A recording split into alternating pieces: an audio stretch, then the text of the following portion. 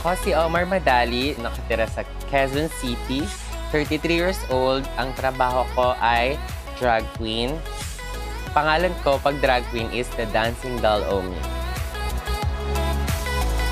Nakikita ko ang sarili ko bilang isang transgender woman. Nagpagawa na rin ako ng dibdib at nag-HRT ako, hormone replacement therapy, para magmukha kang girl, mawawala yung mga itumpa ni Adan, mga ganon. Marami kasing parang hindi alam kung paano i-address ang isang trans woman. Pagka ganun ba, na-offend ka ba pag tinatanong ka pa? Hindi naman ako na-offend kasi hindi naman po lahat kasi mapipilis natin, di ba? Pero yung iba kasi syempre, naiinis sila na tinatawag silang sir, ganyan-ganyan. Offensive, kaso wala naman po kami magagawa. Pero soon, syempre, pinipipray namin na matanggap din kami, yung mga trans woman. Tawagin ma'am. Hindi ka dumating sa point na confused ka ba na gay ba ako? Ano yung sexual orientation ko? Kasi may kapatid akong trans. Oh, yes. Mas matanda sa'yo. Tapos, bata pa ako, idol ko na siya eh. Nakikita ko siya na gusto ko maging ganun ako. Kaya sure na ako sa sarili ko, ayoko sa katawang to, gusto ko sa babae, katawang babae. So hindi ka na nahihirapan na mag-come out or mag-explain sa pamilya mo? Hindi po, kasi tanggap ako ng family ko.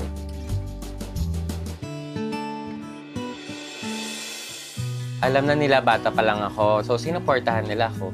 Si mama pa nga yung bumili ng unang pills ko, unang damit ko pambabae. Tanggap din ako ng papa ko kasi yung papa ko, pag nagbabanding sila magbabarkada, yan, ipapatong niya ako sa table, tapos pasasayawin niya ako. Sobrang importante na tanggap ng pamilya mo kung ano ka kasi lahat magagawa mo, lahat masasabi mo, makakakilos ka ng maayos.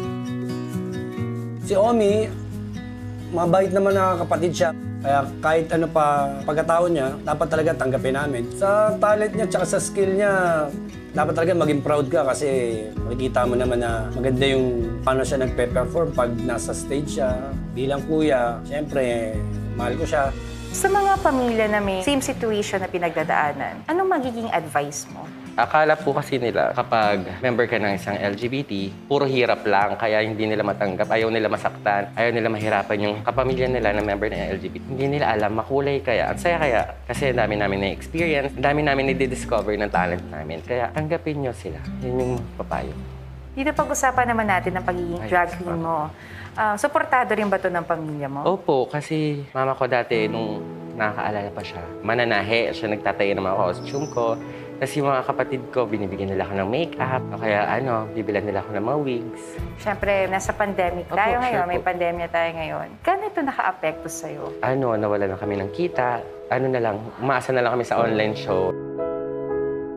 Nakakatulong yung online na show namin kasi at least may ginagawa ka, tapos namimiss mo mag-show. So nakakapag-show ka, kaso nga lang, walang palakpakan, tapos walang ilaw, tugtog lang. Kaya nakakabawas din ng depression. Buti na lang nandiyan yung mga kapatid ko.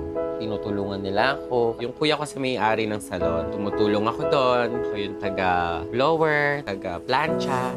Tsaka ang maganda rin kasi nangyari nung nag-pandemic, sobrang naging close na kaming lahat. As in, nagbabanding na kami araw-araw.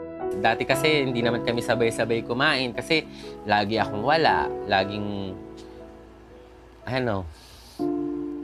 kasi syempre, naging malapit na kami magkakapatid. Ngayon, araw-araw na kami magkasama. Sa family ko, syempre, love you. Tsaka, lagi ko naman sinasabi sa kanila yun eh. Na-thankful ako. Anong ma-advise mo naman sa trans community? Laban lang po kasi balang araw matatanggap din nila tayo. Yun lang naman lagi ang pinagdadasal namin eh. May improvement naman ba sa atin o pareho pa lang? Experience ko po, nakakatawa kasi meron ng mga tanggap talaga, lalo na yung mga straight. Alam mo, hindi na sila nahihiya na kasama kami. Ako kasi, mas marami akong barkadang lalaki. Mahal ako nitong mga to. Kasi nire-respeto nila ako.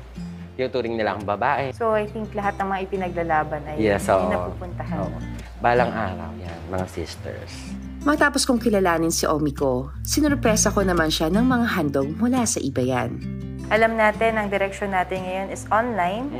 So kami dito sa Iba Yan, gusto namin kayong abutan ng ring light. Kasi alam kong malaking bagay yan. So tutukan mo na maraming ilaw ang sarili mo para beautiful na beautiful ka sa, sa mga videos. Tapos syempre, mag-aabot din kami ng groceries sa'yo. Wow. At syempre dahil nararamdaman ko yung pagmamahal mo sa pamilya mo at sa nanay mo, meron kaming prutas na hinanda para sa kanya. Para healthy. Meron kaming ligtas bag na ibibigay sa inyo para in case of emergency, ready na yon. Saka syempre, cellphone. Mabot kami para makatulong sa pagkuha ng mga videos mo. Ito po. Thank you. Sana magamit niyo yan. Dahil ikaw, naramdaman ko yung pagpupursige mo, yung sikap mo at malasakit mo sa kapwa. Gusto namin kayong handugan ng isang kabukayan showcase. Worth 197,000 para pang simula mo. Thank you po. Thank you. Nagulat ako sa sorpresa na binigay ni Angel kasi sobrang laking tulong sa amin ng sorpresa niya, lalo sa family ko. Thank you, ate, kasi may nakaka-appreciate sa amin ng ganito, no? Marami, akala nyo lang siguro wala.